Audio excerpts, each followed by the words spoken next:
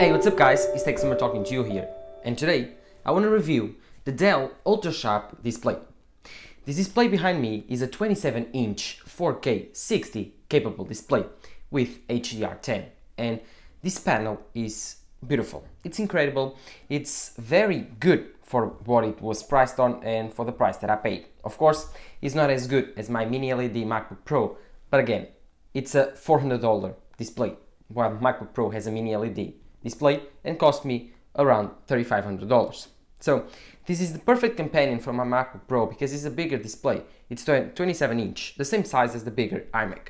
And so I can use this MacBook Pro when I'm at home in a setup, docked it, and use this display for my companion display when editing or watching movies. It's a bigger screen and it helps me do a lot of stuff. And so in this video, I want to review it and tell you if it's worth it to get an external display for the 16-inch MacBook Pro. And spoiler alert, it isn't. So before we go into this review, roll the intro. The Dell UltraSharp S2722 QC is this display right here. This display is a 4K 60 HDR10 capable display. It's beautiful, it's P3 color gamut. I think it's 99% sRGB. So it's quite good, even for editing photos, editing videos. It's very reliable, the colors are crisp, beautiful, they are not very off and far off as the MacBook Pro because it's not a mini LED display, it's an IPS panel. So, I mean, it's not as good as a mini LED display from Apple to edit videos, but it has a refresh rate of 24, 25, and I think it's 29, 30, and 60 frames per second, and 59. So you can move around those refresh rates if you want to edit a 24 frames per second video, or a 30 frames per second video, or even a 60 frames per second video. It supports all of those refresh rates. It's not a high refresh rate display, so it doesn't have 120 Hz like you normally see on other displays, mainly the gaming displays. But those are not 4K, are not HDR10, and are not sRGB capable, like 99% fidelity. So this display was purposely bought to edit videos and photos, the thing that I do the most for this channel. Of course, I could do it mainly on my MacBook Pro, and let me tell you, so I've been using this display for almost a week now, and by experience I can tell you that I'm editing on my MacBook Pro, not on this display. So what happened was, when I started editing on this display, I noticed just a little bit of loss in terms of quality in the image. So I went back to my MacBook Pro because that mini LED display is just insanely good. So good actually that I'm considering returning this display because it's not necessary. So this display is kind of a luxury because it's not needed when you have a 16-inch MacBook Pro like this one. For example, this 16-inch display is incredible, crisp, very, very bright, like very, very bright, even brighter than that display there.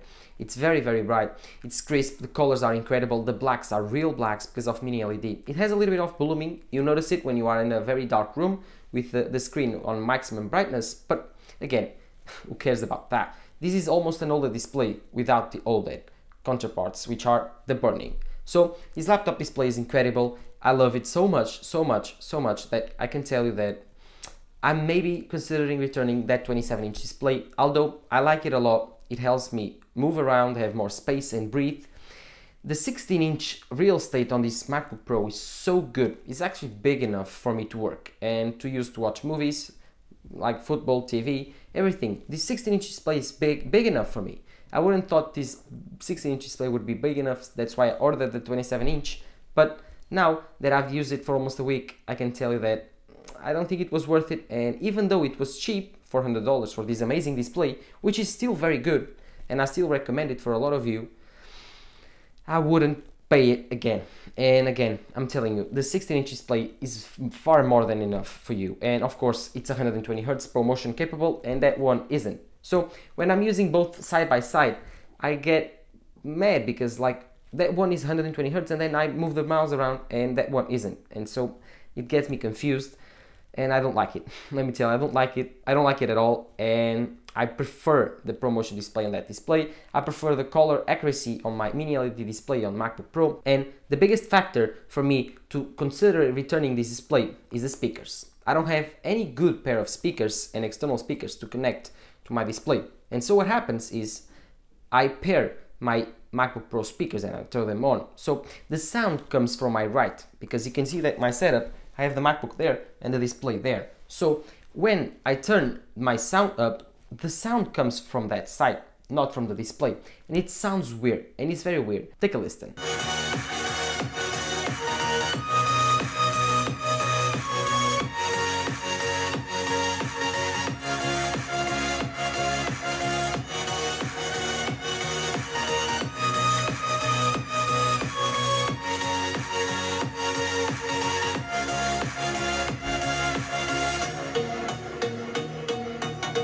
If I put the MacBook in front of the display, I simply cannot watch it because it covers up the screen.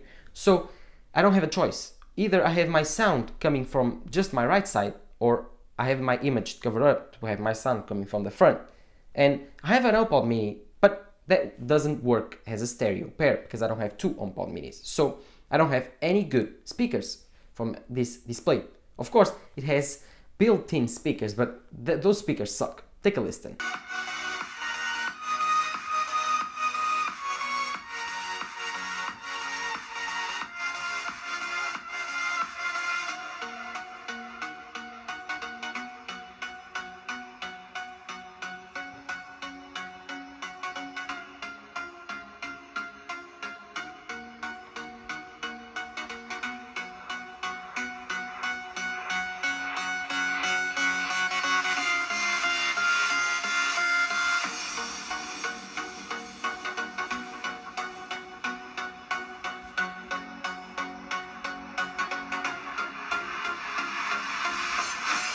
See, those are really bad. But if you think that they are not, and they are merely good, listen to my MacBook speakers and then have a comparison. And think why I'm considering returning this display just for this alone. Take a listen.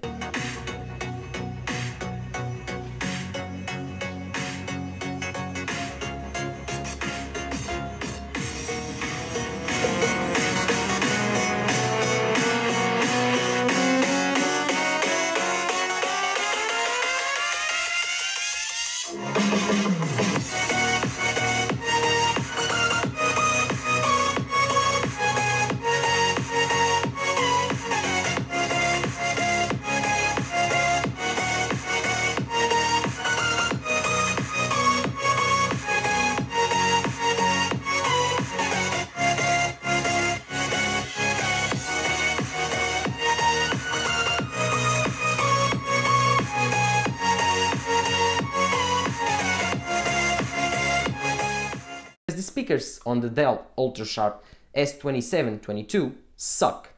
They are very bad, they are very teeny, they don't play it loud enough, they don't have any enough volume, bass, everything. They are really, really bad. They're just like for sometimes when you don't have an external speaker and you need to really hear something, because they are really, really bad. I wouldn't use them in any situation, and so I just turn them off and I use my MacBook speakers. So what happens is, when I use my MacBook speakers, either I put my AirPods on and turn off the spatial audio and use them with the external display, so I have my sound coming from the front and using the display. But again, my AirPods Pro audio is not as good as my MacBook speakers. So again, there's a loss in quality there. Of course, I have tried to use the HomePod mini, but one HomePod mini doesn't have stereo speakers. And so again, my experience is downgraded. This is the biggest letdown for me, not having external speakers. I don't have any more money to spend. I don't want to spend one more buck either on this setup. And so, I mean, this display was good, but I forgot about that detail of the speakers. It's not the display's fault. Remind yourself that when you are buying this display, you have to buy external speakers and good ones, or you recur to your MacBook speakers, and if you have it docked, then you don't have any solution. You will have to buy an external display. Again, because the MacBook, when it's docked, you have to close the lid and you just can't hear the speakers. So the speakers are the biggest downside of this display.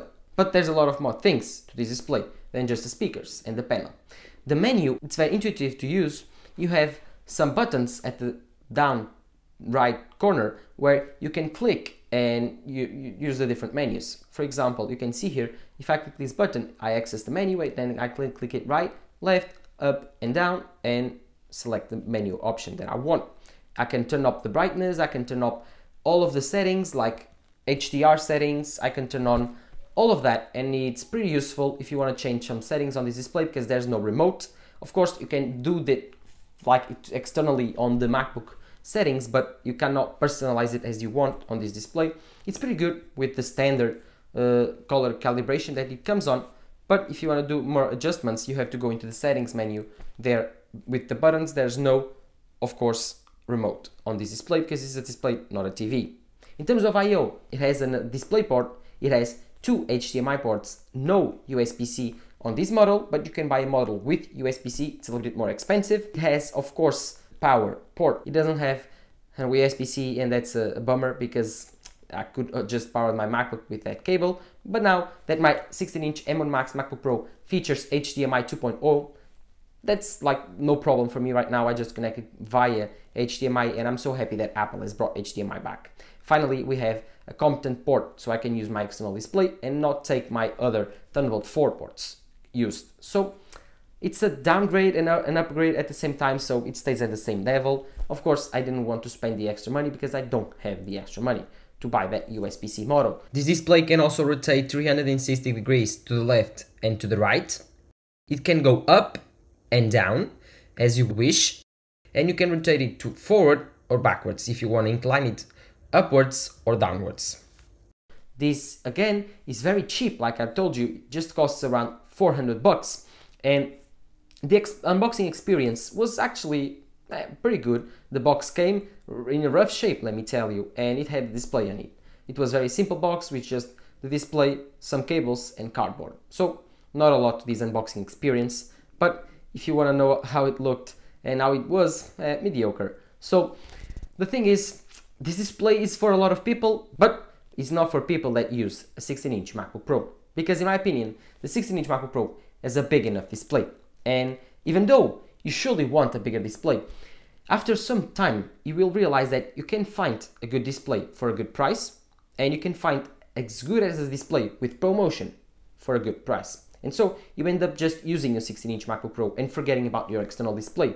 And even though that external display was very cheap, it was a waste of money because you don't use it. So, in my opinion, who should buy an external display for your M1 MacBook Pro or M1 Pro MacBook Pro or M1 Mac Mini? Well, those that I told you. This 14-inch MacBook Pro is a great computer to have with an external display because the 14-inch size is not as good and as big as the 16-inch size. So you don't have as big as a real estate of screen, and so you need a bigger display, and you are not as drawn to that 14-inch display like you are for a 16-inch.